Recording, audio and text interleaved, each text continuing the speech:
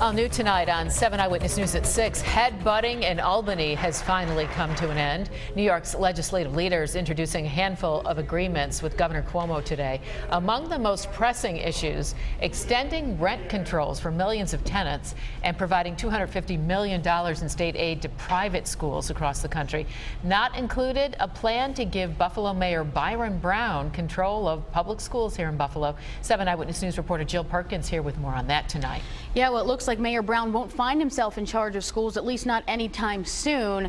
Brown has said before he would take over only if that's what the community wanted. The legislation, however, introduced by Assemblywoman Crystal Peoples-Stokes and co-sponsored by Senator Tim Kennedy, called for a plan similar to the mayoral control that happened in New York City schools in recent years. It all stems from the position the Buffalo School District finds itself in, with failing schools and a board that can't seem to get along.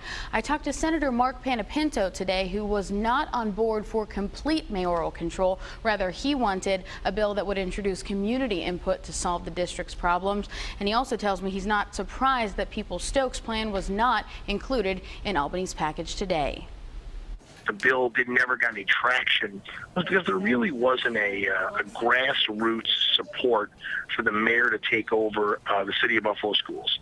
Parents, teachers, the Board of Education, administrators, good government people, we're all against it. And so I think that, without that kind of, grassroots support, the idea of mayoral control in the city of Buffalo just didn't take off the ground.